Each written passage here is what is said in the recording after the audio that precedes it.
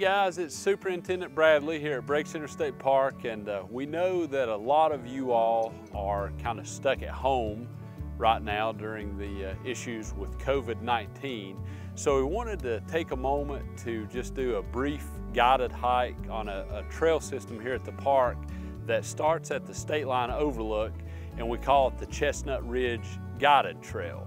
The reason why we call it a guided trail is it's actually a self-guided trail that has markers that are placed throughout the length of the trail, and those markers correspond with a really neat little trail guide that we have that's actually accessible on our breakspark.com webpage via the COVID-19 link.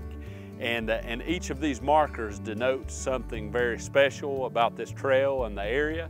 Either historical facts, facts about the geology, the botany, or the wildlife of the area. We invite you to come along with us today.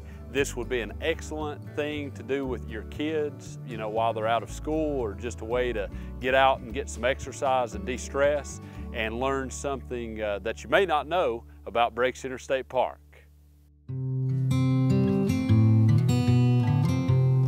We're now standing near marker number 2 here on the Chestnut Ridge Guided Trail. And the reason that this marker is in place, and also this interpretive sign to my left here, is they talk about the forest that we're kind of standing in the middle of right now. We're on a ridge top in the Appalachian Mountains, and so the forest here is dominated by an oak hickory forest.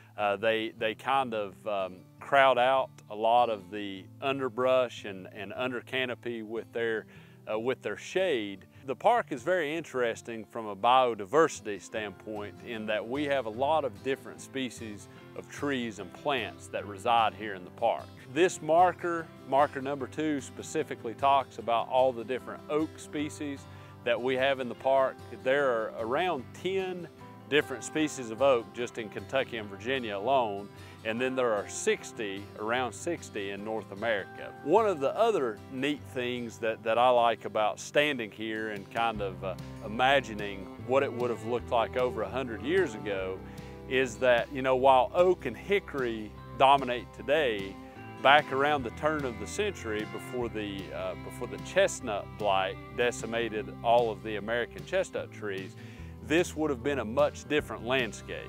Instead of kind of the relatively smaller oak and hickory, this entire area would have been probably dominated by just really dense, vast stands of American chestnut.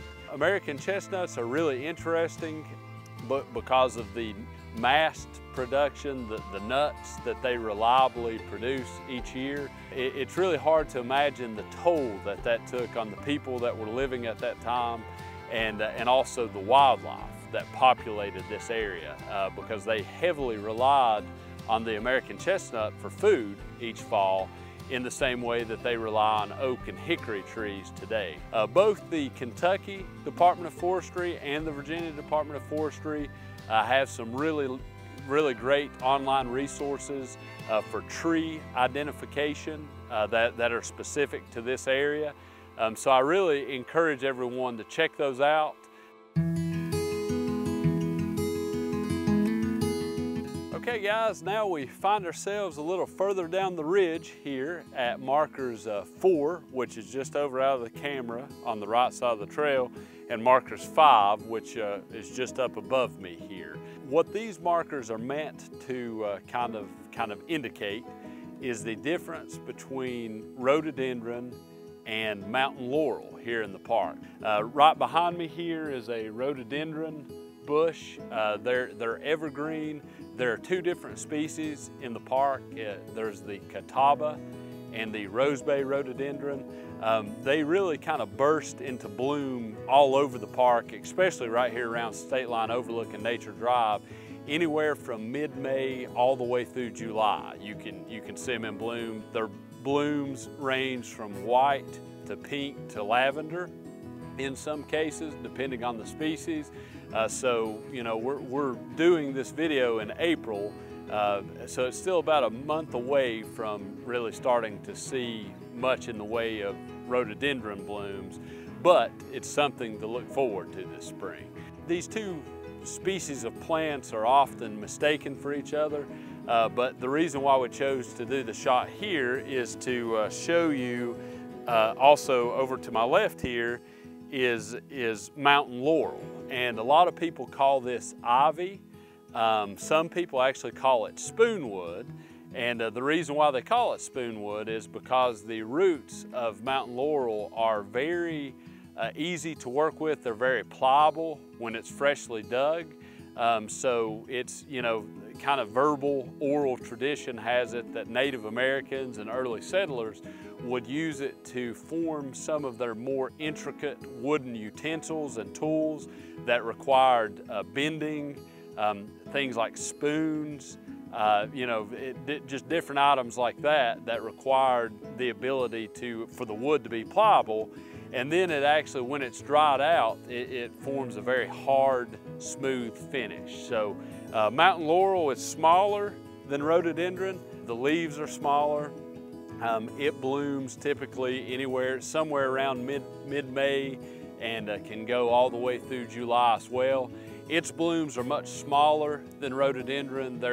Some people actually call it calico bush, if you've ever heard that name applied to it. And the reason why is the blooms are, you know, when you look at them from a distance, they appear white. But when you get up close, you can see these really intricate, beautiful patterns of purple spots on them. So again, there are two major types of kind of evergreen bushes here in the park, which are, of course, rhododendron, which is larger and behind me, and mountain laurel, which is smaller, and a lot of folks refer to it by the name of ivy.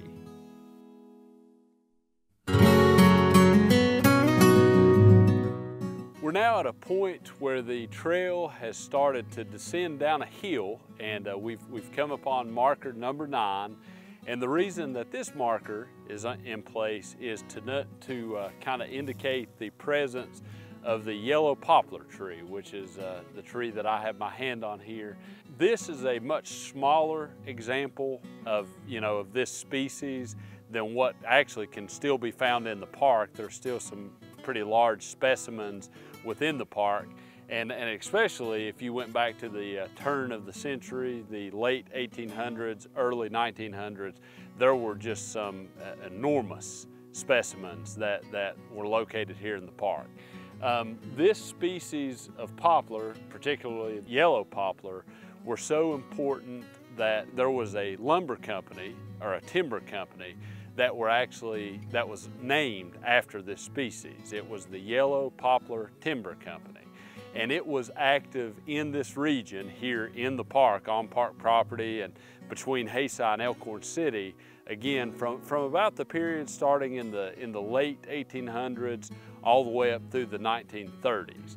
And the reason that they were so active is because there was such a large abundance of these poplar trees here, and they were particularly useful at that time because they were very large, really large in diameter, not many branches at all, very straight, and they were very heavily utilized for construction during that period of time. It's a softer wood than like oak or hickory, that kind of thing, but because of the fact that it grows up so straight and tall, over 200 feet in some cases, and it has very few branches, it made excellent logs for construction during that period of time. When you think back to some of those early foresters and the conditions that they had to deal with here, there were no roads really to speak of in this area at that time. The Clinchfield Railroad had yet to be constructed. So really the only way to get the massive numbers of trees out that they were harvesting was to utilize the river. They had to get them out of the area to market in Catlettsburg, Kentucky, where the sawmill was located, and they were forced to use the Russell Fork River. Anyone who has ever seen the Russell Fork knows that you know, at low flows, it's just really the river basically disappears in amongst all the boulders and rocks in the way, and it's not really a good channel at all to float logs out of the gorge here in the park. So they came up with a concept called a splash dam. And there's actually a community located in Dickinson County called Splash Dam that gets its name from this kind of invention that they created. And what a splash dam was a temporary dam, in some cases made of concrete, but in most cases made completely of wood. And what they would do is they would dam up the river and create a large pool behind the dam, and they would pull all of their logs into that large pool of water behind the dam. And once they had gotten it completely full, they would either open the gates on the splash dam if it were a more permanent structure, or they would utilize dynamite to completely just blow it up. And the massive wave of water that would result from that would actually carry the logs past all the boulders in the gorge down to Elkhorn City, Kentucky, where they were tied together in rafts, and then employees of the timber company would actually brand them in that location and ride those rafts all the way down to Catlettsburg, Kentucky, where they would be delivered to the sawmill.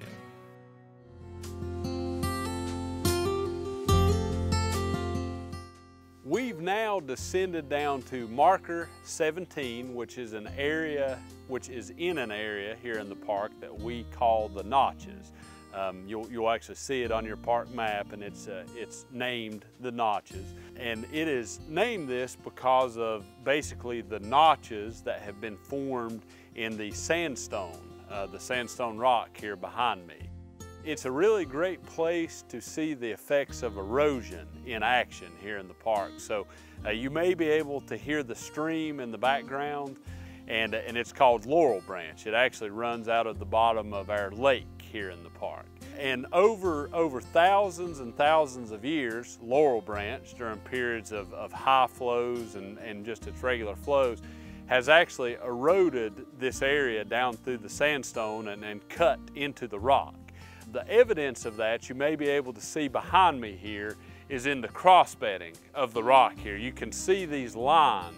Of course, this is sandstone rock, which is made essentially by sand and sediment that is cemented together and over the ages has hardened to form a rock layer. The evidence of the erosion in that can be seen in all the lines called cross-bedding here in these cliffs. The Notches is really just a smaller model or a smaller example of the erosive action that's at work in the Russell Fork Gorge, which is the deepest gorge east of the Mississippi River. And really the reason that Breaks Interstate Park was formed was to protect the Russell Fork Gorge. The erosion that you can see evidence of here behind me in the Notches is also what formed the Russell Fork Gorge, as the Russell Fork over ages has ground its way down through the sandstone in this area to form the deepest gorge east of the Mississippi River. One of the other great things about this area that again is called the Notches here in the park is that it is a perfect example of what we call and what is commonly known as a rock shelter. So essentially what those are, the breaks and the region surround it has primarily sandstone rock. We don't have a lot of limestone. So, you know, in areas with large abundance of limestone and karst formations, you get caves and caverns. Here in sandstone country, you don't really have a lot of caves and caverns because, of course, sandstone is eroded by water, but it's not dissolved by water. So what you do get and what you see are these rock shelters, which are essentially sheltered overhangs where the cliff hangs out over an area and provides a shelter where Native Americans on hunting expeditions and also early settlers exploring the area could take shelter from the elements. These areas are typically good places to, you know, for archaeologists to look for evidence of you know, past people that came before. It is worth noting that within the park, within most lands in Kentucky and Virginia, especially public lands, that artifacts like that are protected, and that it's against the law for the general public to try to excavate those areas, and against the law to keep any artifact that might be found. But again, these are still great areas. It's really interesting to think about the people who may have come before us, both Native Americans and early settlers, who may have taken shelter under these cliffs.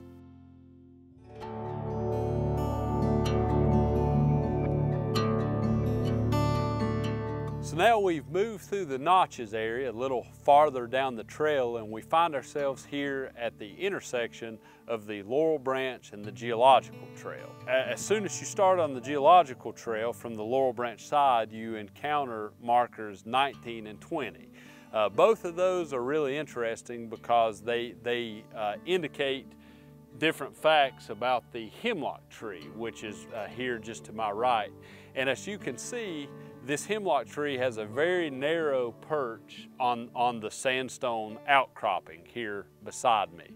The reason why we have a marker here is we just thought, you know, number one, the tree is very visually kind of interesting. And then the other thing is it's really just amazing in the park here how you can find different examples of trees that even with the very smallest toehold on a rock, how they can, if their basic needs of sunlight and carbon dioxide and water and just a very small amount of soil are met, how they can essentially grow on these rock faces. And when I see that, I'm always reminded of, you know, just kind of the resilience and the tenacity that you find in nature. And that makes me proud to be from this area, because I feel like our people from the mountains are like that too. Another important thing about this tree is it's an eastern hemlock, which are very common in the park. They're very common throughout our region. The natural community down here in the bottom of this kind of drainage that we're in right now is called the Acidic Cove natural community. So we've went down the ridge from kind of the oak hickory dominated forest, and we're seeing a lot more rhododendron, a lot more hemlock, different species of trees that kind of flourish in wet, damp, acidic conditions. Another interesting but kind of, I guess, sad or unfortunate fact about eastern hemlock trees they are under attack right now by an insect called the hemlock woolly adelgid. Many of you may be familiar with that insect, but it's been responsible for a lot of dieback in hemlock stands around the nation, especially in the eastern United States. And there are areas in national parks, in the Great Smoky Mountains National Park, and elsewhere around our region, where you just have these enormous stands of dead hemlocks that have succumbed to the hemlock woolly adelgid. Biologists and botanists for a long time, for several years now, have been commenting on the fact that despite the woolly adelgid being present here in the park, that our hemlock trees still remain in really good condition. And our staff is doing various things with a few of the trees to try to make sure that we, if there is a large dieback, that we at least preserve some of them. But we're just not seeing the dieback in other areas. So there's a lot of question right now as to why our hemlocks are doing so well and hemlocks in other areas are not doing as well. But whatever that reason, we're happy that hemlocks like the one here, this one is relatively small compared to some of the other ones that you'll find along the Geological Trail. There is a really great example of just a massive hemlock farther on down the Geological Trail near an area that we call the Fallen Arch. And that one is just amazing. It's a very majestic tree. But we're happy that our hemlocks are doing as well as they are, and we're going to do everything that we can among our staff to make sure that they continue to do well in the future.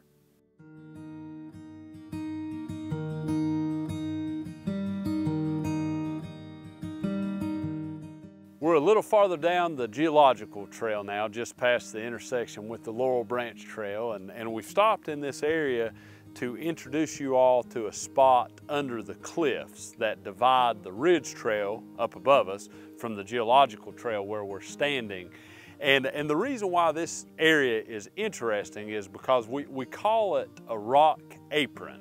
And basically, you know, what that term is used to indicate is if you've ever driven on the roads in Appalachia, especially during periods of freeze and thaw, you're familiar with rocks on the road. And of course, the highway department comes along and clears those off. Well, here in the park, over thousands of years, that same freeze and thaw cycle has been going on. And of course, we try to keep the rocks out of the trail, but the rocks are just allowed to accumulate at the base of the cliffs here. And that forms an area called a rock apron along the base of the cliffs. These areas are interesting because all of these rocks trap leaf debris, they trap old branches, dead branches from trees, things like that.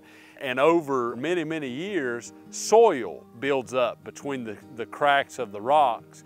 And especially during the spring, you can just now start to see it. This is early spring, but it's an excellent place to allow for the growth of wildflowers and ferns. So they tend to be below the cliff lines in sunny areas, and these areas we refer to as rock aprons tend to be excellent areas to identify and spot wildflowers, different species of ferns, and also various other plants that grow here in the park.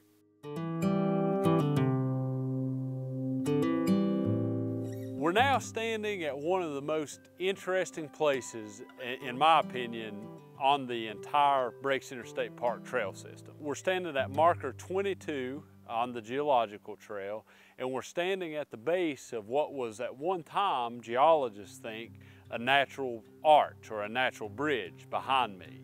Over time, as the freeze and thaw cycle and the erosion from wind and water continued to wear away at the rock, the natural bridge collapsed, and what we're left with are two very large arms of rock kind of extending out to each other, and the floor of what would have been the natural arch or the natural bridge lying right down in between all of it. So you could almost visualize how these large boulders and pieces of rock would almost fit up into that opening. It almost looks like a piece of a puzzle that would just fit into place and complete the natural arch. And we can only imagine how long ago this took place. But I love this area because the trail runs right through the middle of the arch, so it's very scenic. But as you can see behind me, it's very large, so it really gives you a perspective on how small we are compared to some of the scenic features here in the park. And there are also some great examples of what are not necessarily old growth forest, but some very large specimens of hemlock trees and also poplar trees right here in this immediate area. So in terms of just kind of visual appeal in the entire park, this area is one of the most beautiful, and it's located really on a moderate to easy hike right here in the middle of the Geological Trail. We've moved along the Geological Trail past the natural arch to marker number 26, and the reason that marker 26 is here is to denote the presence of quartz, white quartz, in the sandstone conglomerate of the cliffs here. It would be very easy to pass by this area because, of course, quartz pebbles are small, and if you're not looking for that detail within the rock, it would be very easy to just walk right by this.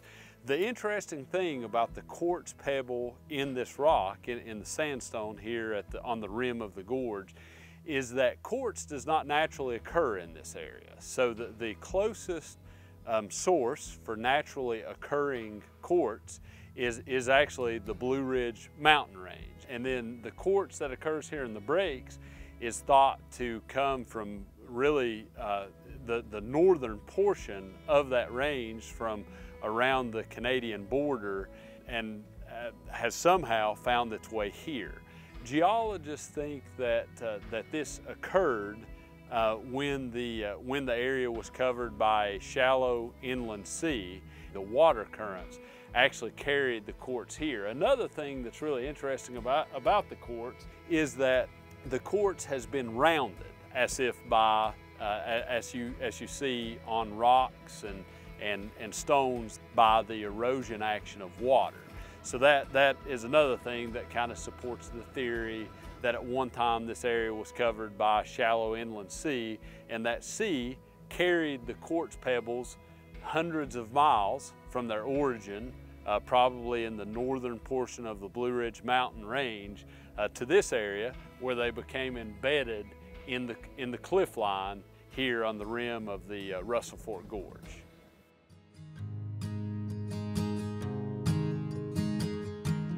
At this point, we've kind of almost come to the end of our hike today here on the Ridge Trail Geological Trail Loop. If you go onto our website, you can actually find a link to a guide that corresponds to the markers that I've talked about today and some others. But we just thought that this would be an appropriate place to take one last shot at and just show you some of the very unique geology that you'll find along our trails here in the park. The Prospector's Trail, which remains open at this time, and the Geological Trail are probably two of the best areas to find features like the one that I'm standing in, which is just kind of a narrow slot between the rock in the cliff face here that the trail passes directly in between. So these slots are formed by erosion, by wind and water, and then also they're formed as the mountain was taking shape in the process of orogeny, or the origin of mountains, the building of mountain building, I think the word goes back to.